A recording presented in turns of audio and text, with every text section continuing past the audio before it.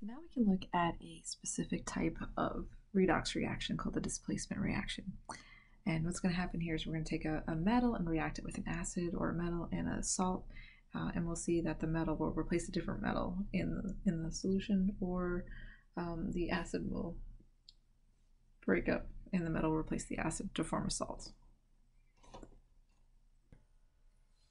So the general format for these reactions looks like A, so that's going to be like your metal reacting with Bx, and A is going to replace B in the solution. B is going to go off by itself, and you're going to end up with like Ax plus B. So a specific example, suppose I took zinc, solid zinc, and I put it in a solution of hydrobromic acid. Zinc is going to replace the hydrogen. Hydrogen is going to go off by itself. Now the zinc is going to turn into ions. It's going to become oxidized and form an ionic compound between zinc and bromine. Let's figure out how we make that. And then hydrogen is going to go off by itself. But when hydrogen is by itself, it's diatomic. I'm going to make that a gas. And here you can see you want to make a balanced formula here. You want zinc Br2, ZnBr2, right? Because that's plus 2 charge, plus a minus. So you end up with something that looks like zinc, solid. We want to balance, right? Because I have a 2 here. So 2 there. 2 HBr gives me zinc Br2 and some hydrogen gas. So the main point right now is just taking the zinc. It's going to replace the hydrogen. Hydrogen's going to go off by itself and make hydrogen gas. And then you form this other ionic compound. And this is going to be aqueous. That's gas. This is aqueous. So metal can replace hydrogen in an acid sometimes, or metal can replace a metal. So if I had something like manganese, reacting that with lead 2 nitrate, the manganese is going to react with replace the lead, and the lead will go off by itself. So I'll have manganese in this and lead. I'm assuming I have this plus 2 oxidation state. You're going to have a chart that's going to tell you what oxidation numbers this will happen for.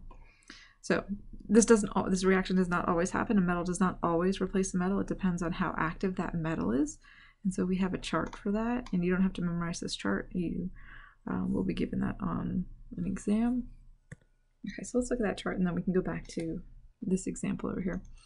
The metals on the top of this list are very active. So these are active metals, which means they're easy. They'll easily be displaced in the reaction. The ones down here are not. So you can see copper, silver, mercury, platinum, gold. These are things that you make coins out of. These are things that you make jewelry out of. You don't want them to, dissociate it to ions every time you react them with water or an acid or something. So these are really stable. You'll see that there's a lot of, it needs a really active metal in order to have a replacement reaction with them. These are pretty stable, more stable than the ones on top. So in order to have a reaction happen where this metal will replace another metal, or the metal will displace the hydrogen in the acid. So when you're looking at acids, this is where you want to look at acids. So anything above, all the metals above here will have a reaction with the acid. And in order to have a reaction with the metal, to have a displacement reaction, the solid has to be above the ions in the table. So that's basically solid above ions. So let's look at this example over here.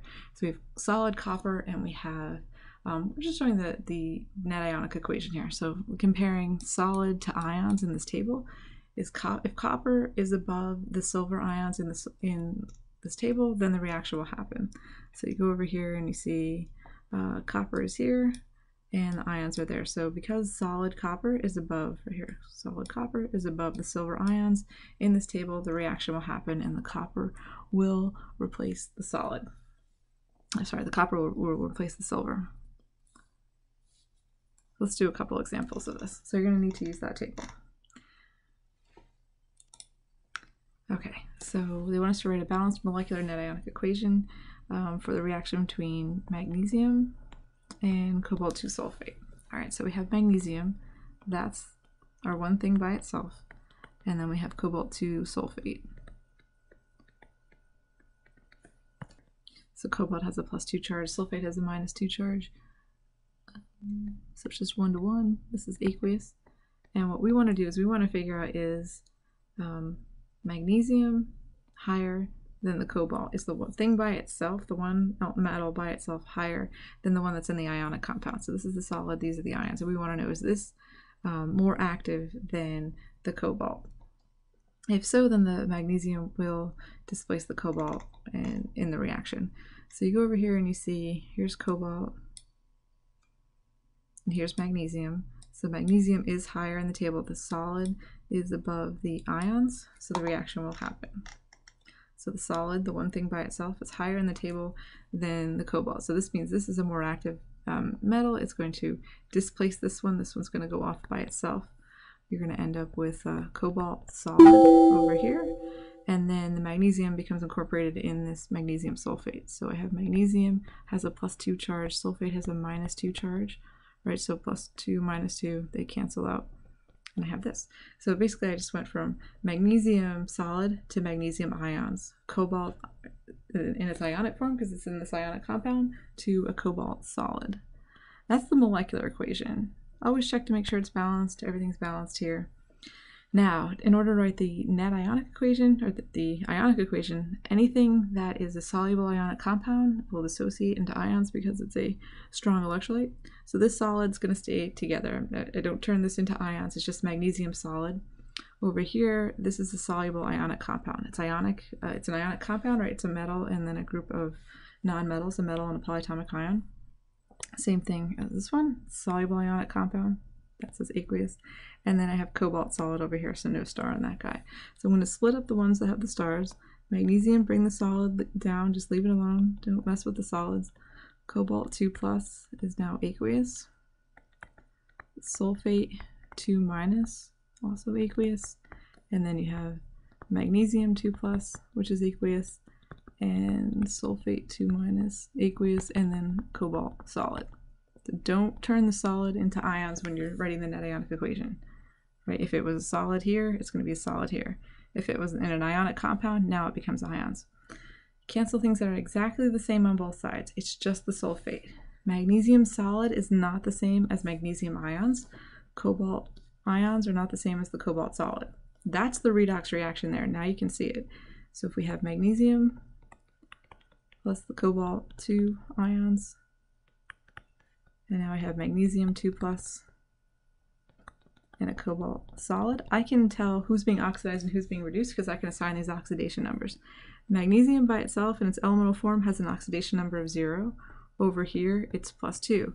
So I can see magnesium is increasing in its oxidation number. It's going from 0 to +2. So I know magnesium is being oxidized. So what's being oxidized? Magnesium. And then cobalt is going from +2 to 0, so that number is decreasing, so that's being reduced.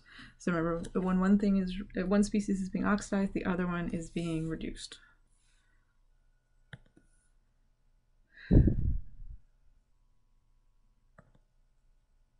The next problem is a little bit different. You're looking at using the table again, but which of the following metals will be oxidized by lead-2 nitrate? So you want to look at 3 reactions, and then you want to compare the reactivity of all these elements. So basically what they're asking is, do any of these reactions happen? If I had zinc solid, will that react with the lead-2 nitrate? Will a reaction happen? Will the zinc replace the lead? The zinc will only replace the lead if the metal is above the ions in the table. If zinc is more reactive than lead. Look at copper as well. Will that reaction happen? Or iron? Oh, yep. All right, so we'll compare zinc and lead, and then copper, lead, then iron and lead. So I'm going to go back up to this table.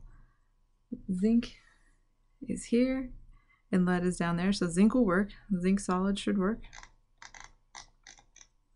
So what's going to happen in that reaction? The zinc will replace the lead. Lead will go off by itself. So we'll end up with zinc nitrate and lead solid. Now what about copper and lead? So go back up to the table.